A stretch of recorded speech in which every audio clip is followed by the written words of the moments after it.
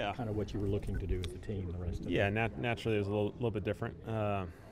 Yeah, certainly would love to have Amari out there, and that obviously, naturally in the NFL you only have so many guys on game day, and so I think we managed it well. Said did a really good job stepping in, and gave us a really good opportunity. You ran probably more 12 personnel than you had all season. Yeah. What do you think you were able to get out of that grouping? Yeah, I think there's some positive things. Combination of probably the way they're playing, and also just the reality of where our personnel was at that point. And so I think we got some positive things out of it. So hopefully, can build on that moving forward. What do you need to see from Gallup this week to step up for #1 receiver? Yeah. Michael just continued to be him, and I think so much of it is just the preparation aspect, preparing the right way, so that when we're out there, we're all on the same page and ready to go. Are we making too much of the starts of games the last 3 weeks? Yeah, I mean, obviously we want to start better. That's part of it. It's little things. It's we can probably help ourselves out from a scheme standpoint. We can help ourselves from an execution standpoint, and there's a lot of variables into that. But certainly something we want to do better. The bye is sometimes good for this, but do you have time to go back and look and say, have we fallen into a trap we don't know we've fallen into, or a habit, not a trap, but a habit? Yeah, no, I think you try and look at all those things, and maybe find a couple things that maybe something to address or look at or clean up, whatever they may be. Obviously, next week you have a little bit more time, but this week, hopefully we're able to do some of that as well. Not to overhammer this, but yeah. The only opening possession score that you guys had this season was the field goal to start the game against the Dolphins. Yeah. What do you make of just what you're getting out of that first scripted drive? Yeah, we're just not playing as well as we probably should and could. There's a lot of variables, and so every game's kind of got its different aspects. I think we've moved the ball decent in a few of those drives. We just haven't finished with any points. Is it hard to watch it on film? Zeke's second carry, the one where he's behind Travis, and there was a lot of yards. Yeah, there's a lot of potential there. There's a lot of potential there, and we're close on a few things. We just got to clean them up and get a little bit better. This team is, you all like to run the ball regardless, but with the situation with your tackles, how much does running the ball play into protecting Dak? Probably you recognize it. There's certainly value to it. That's kind of natural for all football if you don't have tackles. But I think Brandon, Cam, they did a good job. They went in there and did a good job, and I think we just got to keep some balance in there while still being able to attack. How encouraging is it to see Tyron and LC back out there a little bit today, and if you guys can get them back, how big is that? Yeah, we'll see how that goes. Obviously, they had helmets on and cleats and all that good stuff, and so that's always fun to see those guys out there. And I think it's kind of one of those, you just got to see how the week progresses, and ultimately probably we'll figure it out on Sunday.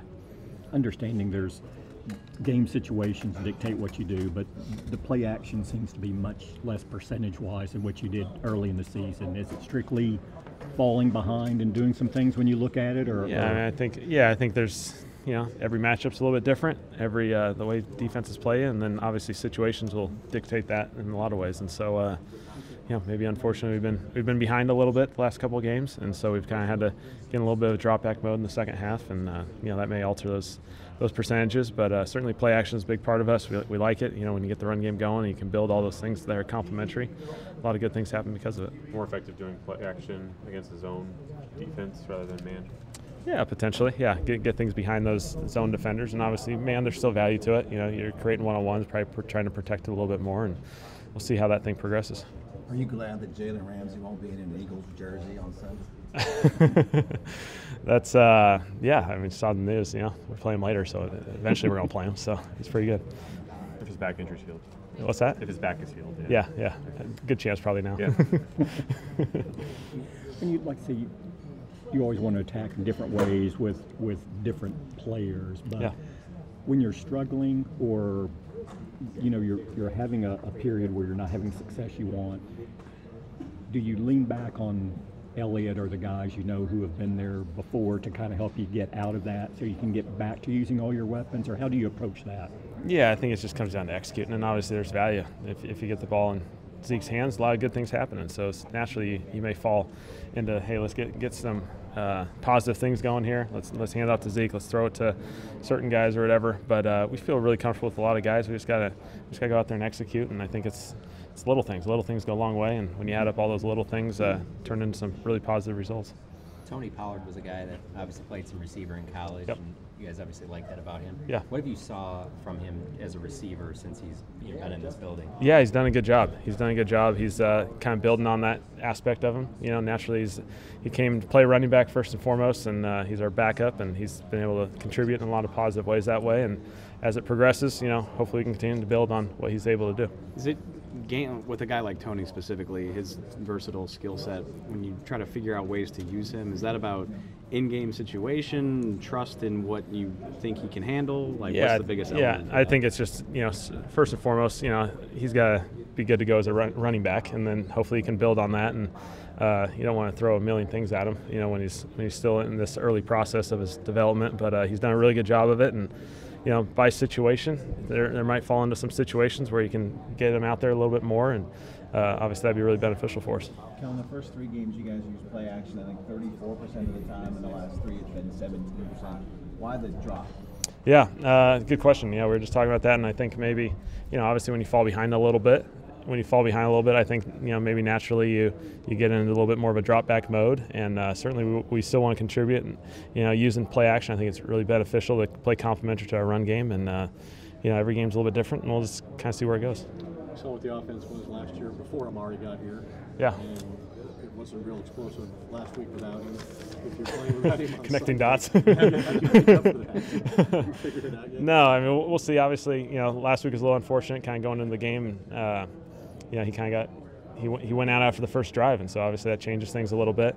We'll see how this week progresses, and with or without him, I think we probably got a better understanding and feel for how we can adjust and all that good stuff. Because at least this week you've prepared not to have him because he's not going to. Probably a little bit, yeah. And then at the same time, when you still recognize if he's available, awesome. Let's go out there and let's rock and roll. Was there any indication pre-game that this could be a short day for Amari going into that? Not necessarily.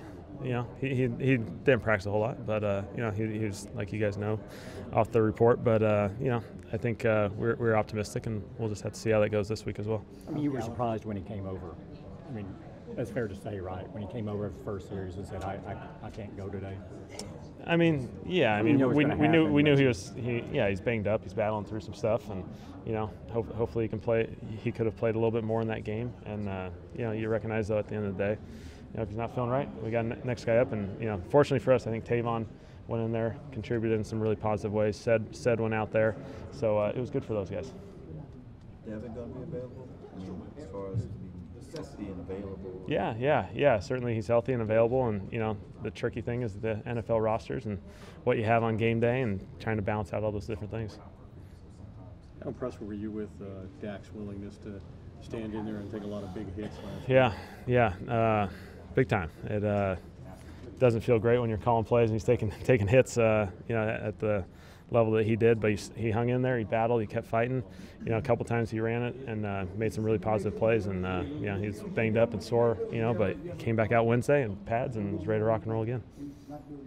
Being a former quarterback, have you had games like that when you have, or what's your mindset, I guess, when you know that you're going to be probably taking a lot of hits in this area? Yeah, I think Dak doesn't flinch. That's the fortunate thing we have with him, that he continues to fight and battle, and he gave us every chance to stay in that game and give us an opportunity to win. Is it easy for a guy's eyes to go down in those situations, like to look at the rush and not down the field? Yeah, probably natural for a lot of people, but Dak does a really good job of playing every play, the way he would, and he executes, and he took some shots, and hopefully, maybe we'll see if we can avoid a few of those this week. Good. Thanks, Kellen. Okay, Appreciate it, man. Thanks, guys.